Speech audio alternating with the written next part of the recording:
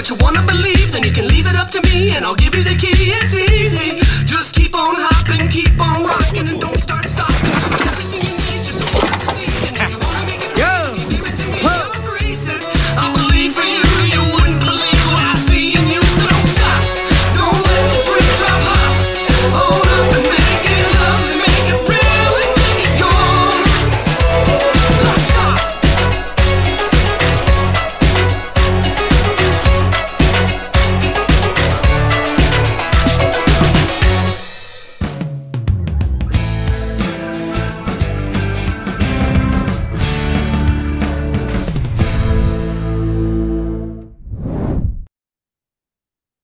All right, Lindsay, I'm so excited to have you joining me on the show today because we're going to talk about some things I haven't dove into, which is some brain retraining, and I'm really excited to have you here. Awesome. I'm excited to be here. So I think we could kick it off by kind of telling your story because chronic illness is a really big thing, and it's something that I'm really passionate about. And so your story kind of begins there as well. So can you share that with my audience? Yes. So my story pretty much started out with the diagnosis of Lyme disease. Up until that point, I was kind of experiencing chronic symptoms as a lot of us do, the fatigue, I was getting daily migraines, and that was kind of ramping up, and joint pain, kind of like chronic inflammation, food sensitivities. And this all kind of came on pretty suddenly, like it was over a period of months.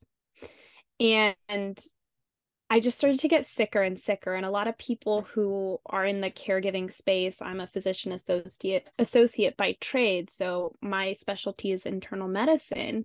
And so a lot of people really don't think about their own health. Like a lot of us who push ourselves to our limits or just take care of other people, and that's really natural to us. So I kind of thought, I was doing a lot of traveling at the time. It's probably jet lag. Well, it was kind of this perfect storm of, just the Lyme bacteria and different exposures to things along my travels, like toxins, and then also a lot of psychological trauma that was unprocessed. And so it was kind of this perfect storm of trauma, physical, mental, and emotional trauma. And then I kind of went into this place where my body just could not handle anymore. My body wasn't able to take it. It was so inflamed, and that's when the chronic symptoms started. So then I got that diagnosis of Lyme disease. So with my background in Western medicine, I went down that route of trying everything. Like really, I went to school outside of Boston, Massachusetts, where, very close to Lyme, Connecticut. I knew a lot about Lyme, and I went down this rabbit hole of kind of going that whole Western route. And I just wasn't seeing any progress. I wasn't seeing any changes. So I started the functional route, and I started, a lot of detox, a lot of treatment, a lot of I was going to 3-4 different appointments every single day, trying to feel better. And I just wasn't. The symptoms were so severe. And if anything, I felt like I was getting worse, or I would progress a little bit and then plateau. So I started to kind of reach outside my comfort zone and look into more alternative treatments. And so I tried everything under the sun. It was really so much that I tried, but it wasn't until I read about neuroplasticity in a blog post. So neuro meaning the brain, plasticity meaning malleability, plastic changing. So the brain changes. And basically this process of brain retraining. So when we have a chronic illness, we're constantly receiving the message of danger, and our bodies are responding to that danger signal. So we're in this heightened state of inflammation. And when I read that article, it just was this huge aha moment. I love you know, people's stories of these like aha moments, these just moments where everything starts to click and you're like, oh, like that's why my body's responding in this way. You know, I always thought I'm like, I'm healthy. Why aren't I fighting this off effectively? Like, why can't I detox effectively? And it became this kind of underlying issue that was going on, which was my brain was constantly communicating this signal of danger, telling my body, and my body responded. So then I started to change my thinking. Okay, well, it may not be the food itself that I'm sensitive to, but my body's responding like this food itself is dangerous. So how do I address that chronic inflammation, that chronic hyperreactivity response? So that's when I started learning about brain retraining. And to me, it felt like such an empowering tool. A lot of times we outsource our healing. So we're going to the chiropractor and we're going to the functional medical doctor. And though these things aren't bad, it's nice to have a piece of your healing journey that you're a part of, that you're in the driver's seat of. It can be really empowering. And I have found help to create some of those long lasting, sustainable changes to your overall habits, your well-being. So I went down the route of brain retraining at this time. There was like 2 programs out there about it. There was, you know, I started to read about it. Dr. Norman Deutsch, Dr. Joe Dispenza is a big one in the brain retraining world. And I just started learning as much as I could about it and started to implement some protocols. And over about 8 months, I went from being bedbound for a period of a couple months to fast forward 8 months later, surfing in Costa Rica, like being active, like eating a piece of full gluten, full dairy pizza, which I never thought that I would do again, just living my life. And when I was ready to go back to work as a PA, I kind of started working with an integrative medical doc, and I quickly realized like there was a gap that needed to be bridged between the medical community, functional and Western alike, and this information about how we can change our brains, learn to regulate our nervous systems, which a lot of coaches and life coaches talk about. So there was some place in between where I was like, we need to connect these two and make it more specific about chronic symptoms.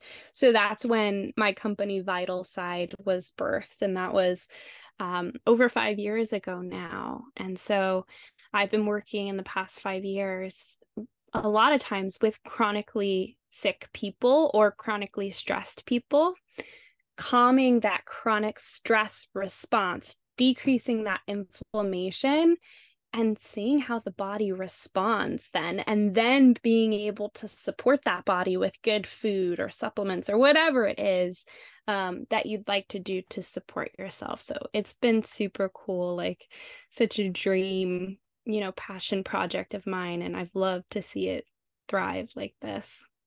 So you said a lot of things there that really resonate with me, and I've brought this up in the past there, and maybe you can kind of elaborate on this, but there are studies out there where someone, per se, is allergic to strawberries, and so they'll give them something but tell them that there's strawberries in it, and they have a reaction even though there wasn't strawberries in it. And it kind of sounds like this is similar to what you're talking about. And I know that I have worked with people in the past where they get so focused on trying to heal what's going on that all of a sudden everything has become bad. And I feel like it's this downward spiral where they're being able to eat less and less things. They're having more and more flares, more and more things are springing up. And so can you kind of elaborate on why that's happening and how it's involved with what you're doing? Yeah, so it can be a conscious kind of thought process, like you mentioned, of like not knowing there's strawberries in something when someone has, a noted allergy of strawberries. it can be subconscious, or it can be just a physiological response. And so that's what I like to think in the terms of like how the body is responding, and then using things like conscious thought as a tool to start to rewire some of those processes. So I'll give you an example here, since you used strawberries. So say you did a sensitivity test and it came up red, super sensitive to strawberries. Okay, well, what's going on here? Well, for some food sensitivity tests, it could be that you eat tons of strawberries and have naturally become sensitive to them. It doesn't mean it's like a bad sensitivity. It's just that your body's responding because it eats a lot of strawberries. If you are noticing also reactions to the strawberries, like you're symptomatic and you're sensitive to strawberries, okay, well, could it be that your body is in a hyperinflamed state? So on the test, you wouldn't just see a sensitivity to strawberries. You'd see bananas and cucumbers and milk and wheat, and it's like 5+ sensitivities, like very severe sensitivities. Oftentimes, like a lot of people I work with come to me with a very limited diet of just eating like plain chicken and water and maybe one vegetable because their sensitivities are so severe. So this is a symptom of a bigger issue, which is this chronic inflammation. So we can be so quick to jump to like changing the diet and starting there. But that could be a Band-Aid approach, because your body is not saying, now this isn't for every allergy, but for a lot of sensitivities, your body is saying this food that you're eating is dangerous. And so if we have 5 or more of these foods that we're sensitive to, it's saying that multiple foods are dangerous. So all of a sudden, all food is dangerous. Now, this can be a result of reading tons and different programs about the foods you should be eating, and these specific diets and the parameters around the diet. So it can be because of that conscious thought causing that stress reaction and causing your body to respond in that physiological stress response to certain foods. Yes, absolutely. That's one way. Another way is sometimes we don't know why that strawberry and that mango and that cucumber and that dairy, whatever it is that you're sensitive to, but it's again a symptom of the bigger issue, which is your body is stuck in this state of chronic inflammation and stress. So then that's, a moment in time where I say, okay, let's take a step back. Let's work on decreasing that stress response in your body, so your body's not so inflamed, so that your body's not constantly communicating. Your brain sends a message to the rest of your body through neurotransmitters and hormones that there's danger present, and the body responds by producing more of those, to the point where you can get so depleted and you may be psychologically feeling just overwhelmed, just so stressed out. But physiologically, the cortisol stops producing because you've produced so much. Other stress hormones are responding. The immune system gets depleted. We're not digesting, we're not resting, right? We're not in that state. We're in a state of fight or flight. We're in a state of stress.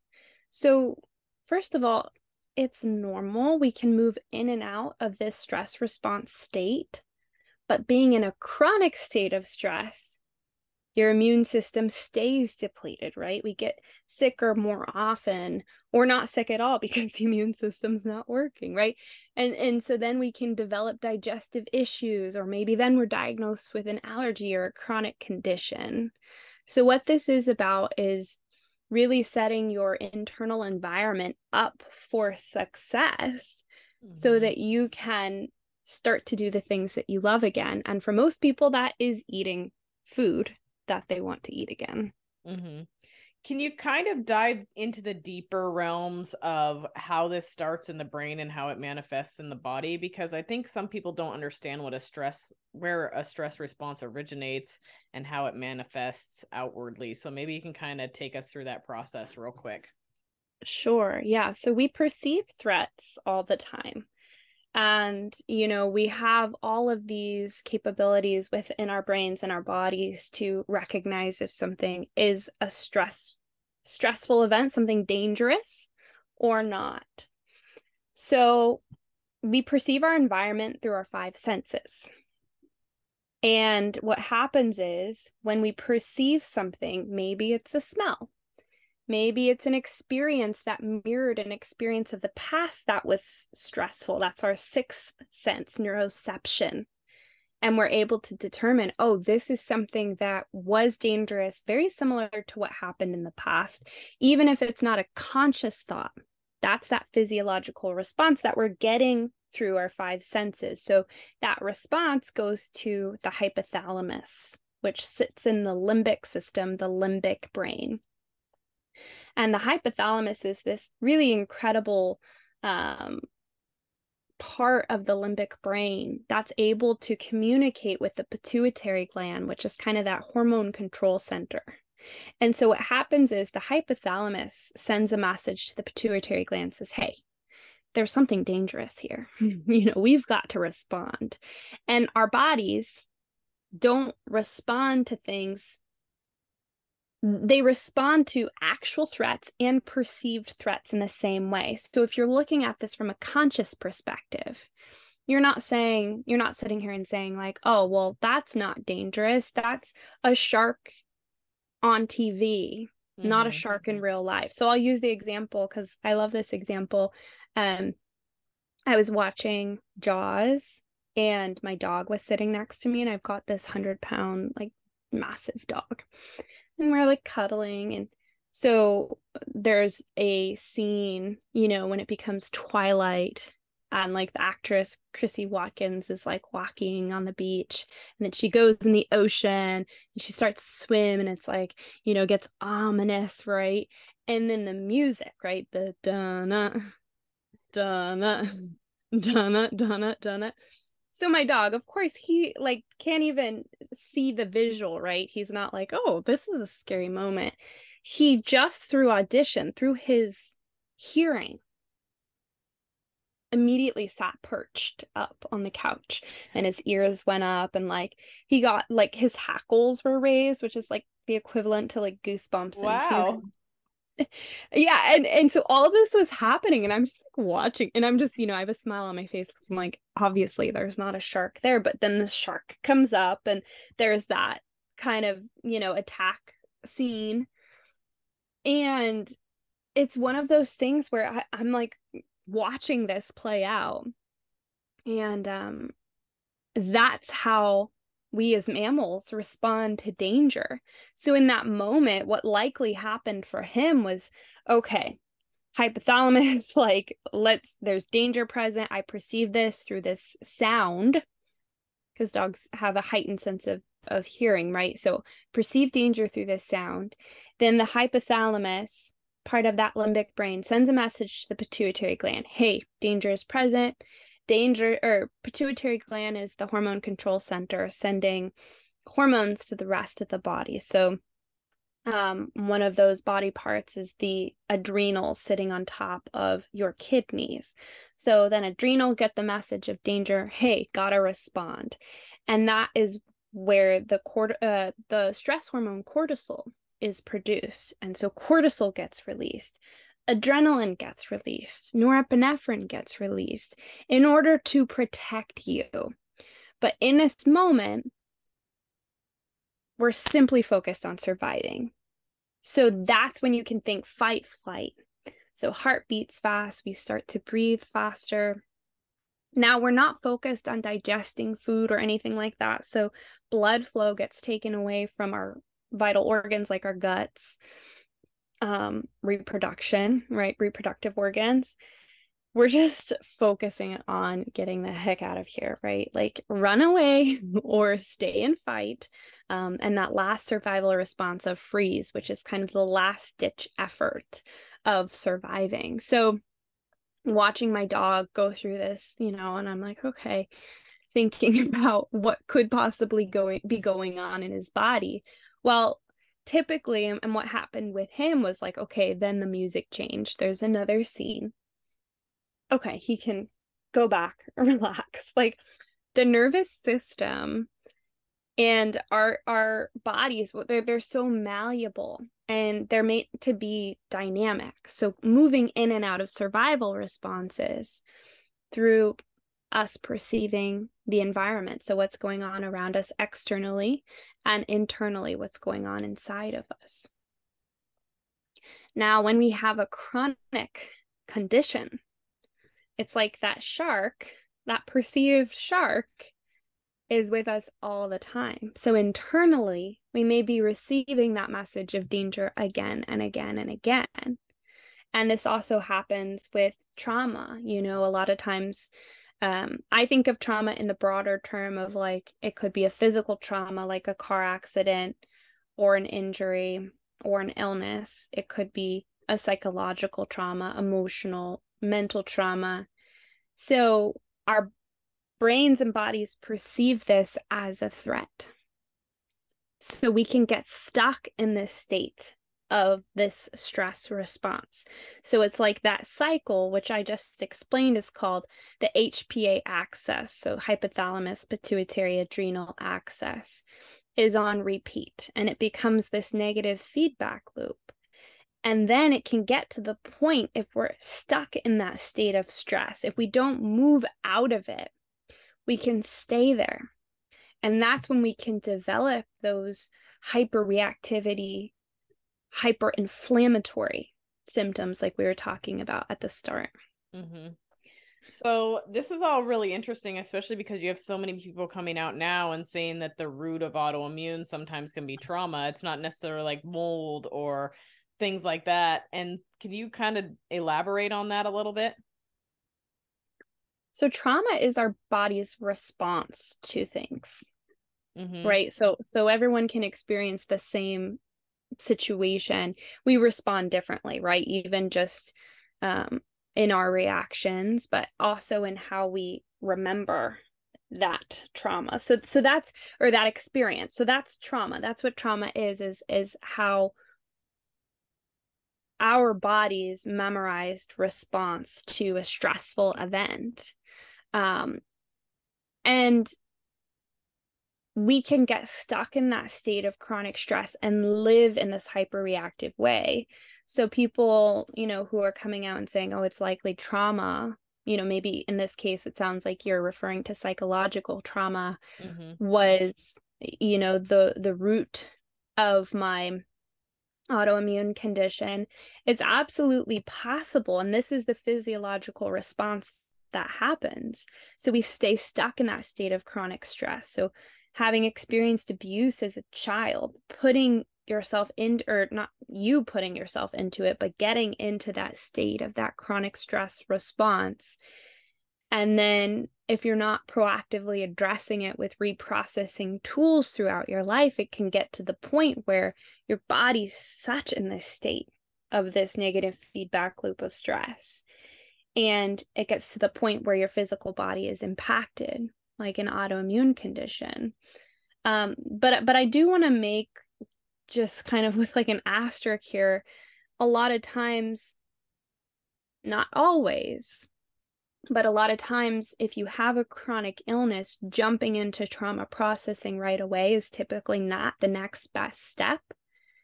Just because the physiological responses in your body are so severe, if you are wanting to process trauma, that's wonderful. But sometimes even talking about it or using a modality like, we'll use EMDR or brain spotting, great, wonderful tools to reprocess experiences. But your body doesn't have the coping mechanisms to stay out of the state of chronic stress because of that negative feedback loop. So when you relive some of those experiences, it can be like you're present with them and you can't move out of them. So that's typically when the next best step is something like brain retraining. So I've seen, I have a Vital Side team member who works for me now, but she started as a brain retrainer, and she lets me share her story, which is why I'm mentioning it to you. But she and her 3 kids all had chronic conditions. So she started Vital Side, and she started using the protocols and tools to shift her physiological state out of the stress response. So she was doing the protocols for about a year. And then she, started working in Vital Side, and she's like, Lindsay, like, I think it may be a time to start a trauma processing modality.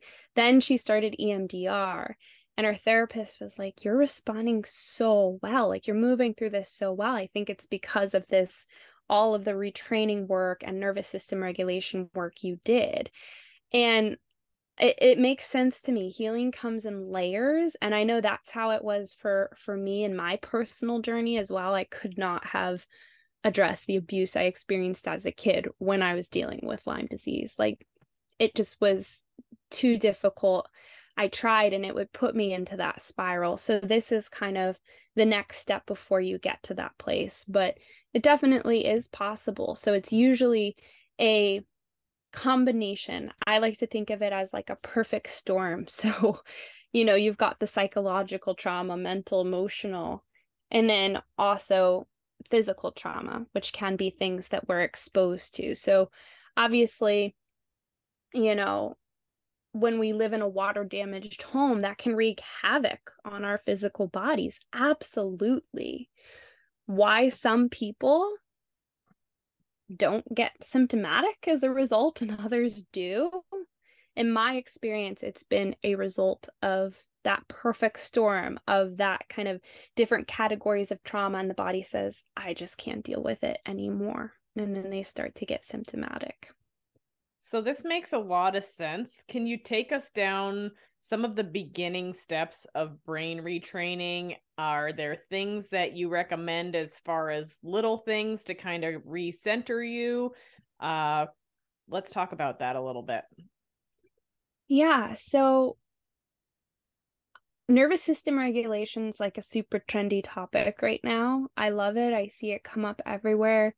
I have, friends who are former nutritionists, and now they have brain retraining as part of their program. So it's incredible to see, and some kind of basics of just starting that process of regulating your nervous system, can be things like deep breathing. It can be kind of that stimulation of the vagus nerve as you breathe. So the vagus nerve is the 10th cranial nerve connecting from the base of the brain to the gut.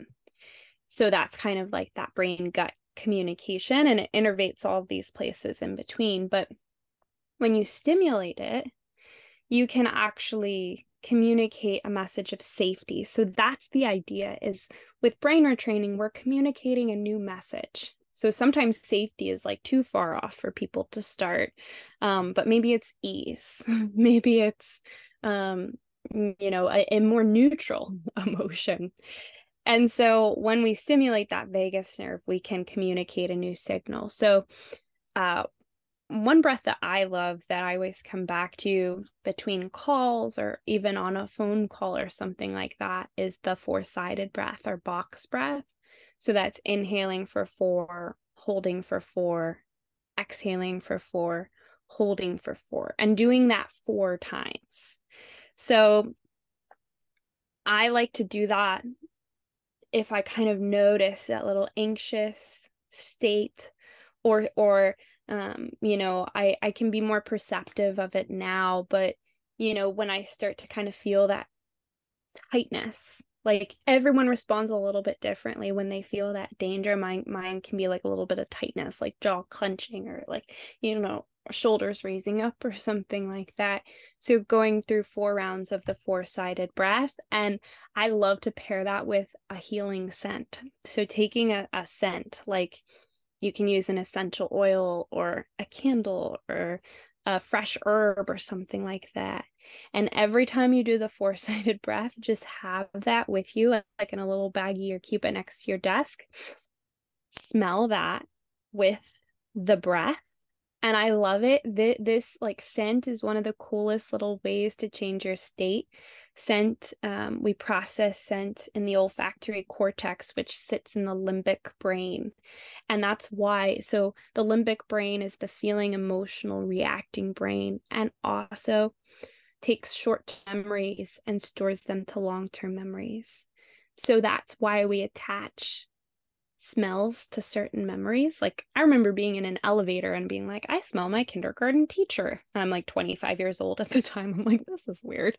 But when we attach proactively this smell to this sense of safety, doing it before we eat, doing it throughout the day, doing it whenever you kind of start to feel a little bit anxious or like checking out or fatigued, that's a really good tool to use. So I'm going to give you that tool, and then I'll walk you through the process of what I go through in Vital Side.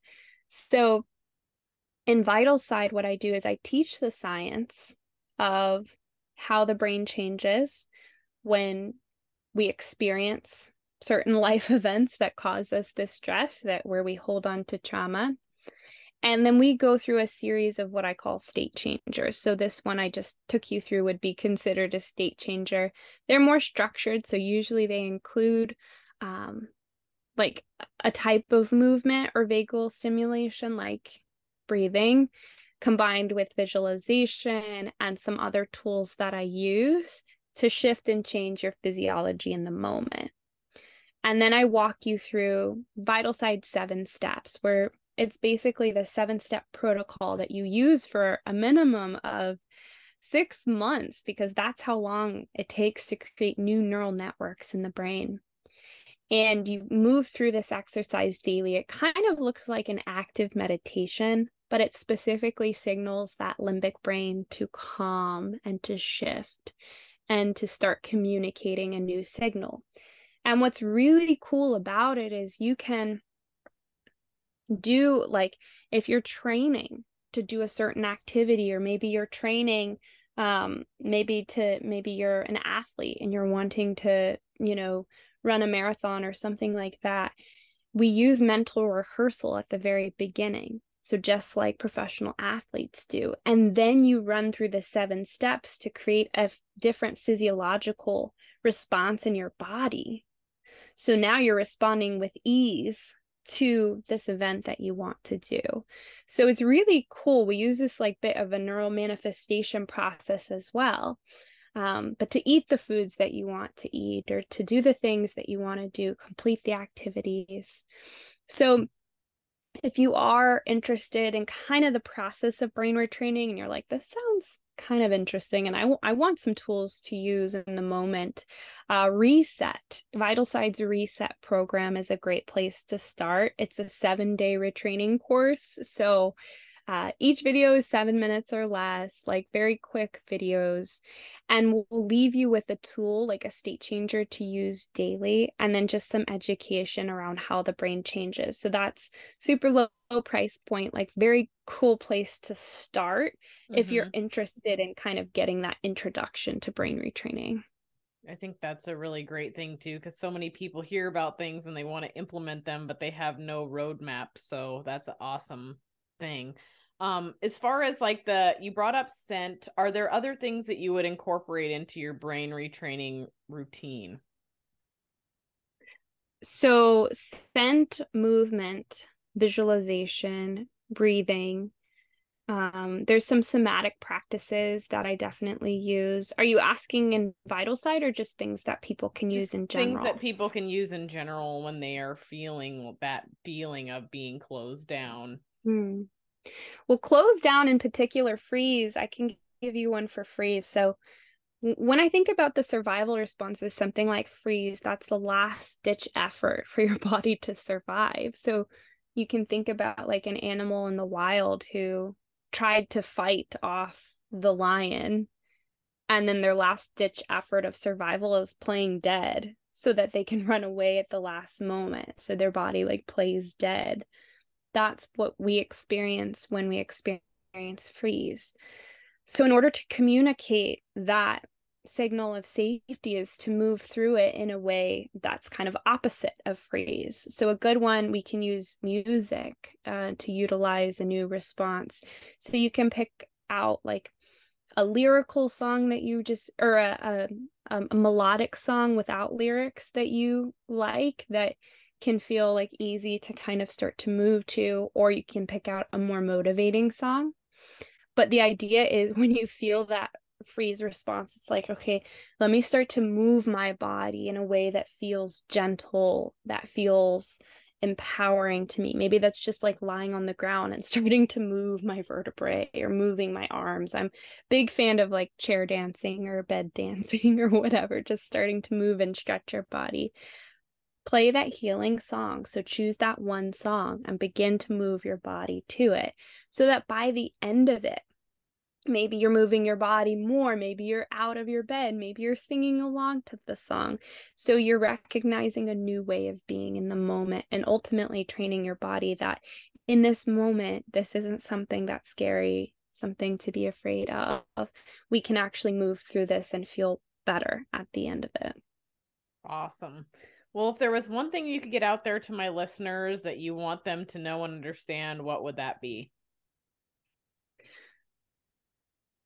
The stress response is normal. Everyone moves through it to some degree. We move in and out of it daily. So if you're feeling super stressed out, or if you're super symptomatic, this isn't a time to blame or shame yourself for having too heavy of a workload, or too much on your plate. Yes, there are things that you can do to kind of slow down and start to change your habits, but ultimately we're designed to be dynamic and move in and out of the stress responses. So instead of asking yourself, or kind of like being hard on yourself and asking yourself, how did I get here? Like, why am I in this place? Start to rephrase that question into, what is possible for me today? Possibilities for me to move through these responses in a more dynamic and flowing way. So really normalizing it and understanding you're not alone in it. And a lot of people experience this day in and day out. There may be a way to create more flow and ability to be dynamic in your life. But you're not alone in this. We all move through it. I love that. Well, if people want to find you, how do they go about doing that? So you can find me on Instagram at My Vital Side. There's a lot of free resources on there that I give. And then on my website, I have that reset course listed on my website, and my bigger memberships that have more comprehensive information for people with chronic illnesses. So that is vital-side.com. And if you haven't followed Lindsay already, definitely go do it, because she puts a bunch of wonderful stuff on her Instagram. So that's a great tool right there in and of itself. Cool. Yes. Thank you. Well, I'm so thankful that you brought some of your information to share with our listeners today. And I'm hoping I can get you on another time and we'll dive into some more things in the future. Awesome. Thank you for having me.